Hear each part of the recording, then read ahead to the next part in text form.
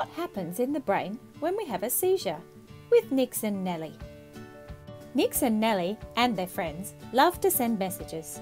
Neurons are sending messages to each other all around your brain. Some messages might be about something you've seen. Other messages might be about a song you've sung or one you've heard. And some messages might be about something you learned at school.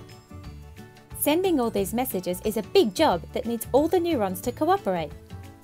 But sometimes neurons can get unhappy and then they can stop cooperating. When this happens in our brains, we can have a seizure. Unhappy neurons send more and more messages, a bit like lots of people talking all at once. There are so many messages that the brain gets noisy. And this is when we have a seizure. When we have a seizure, some of the messages can get lost, which might mean that we forget things or we just get very confused. To make our neurons happy again, we might need to go and see a doctor or take some medicine or both. Once our brain and its neurons are happy again, they'll go back to sending messages just like they did before. Thanks, Nix and Nellie.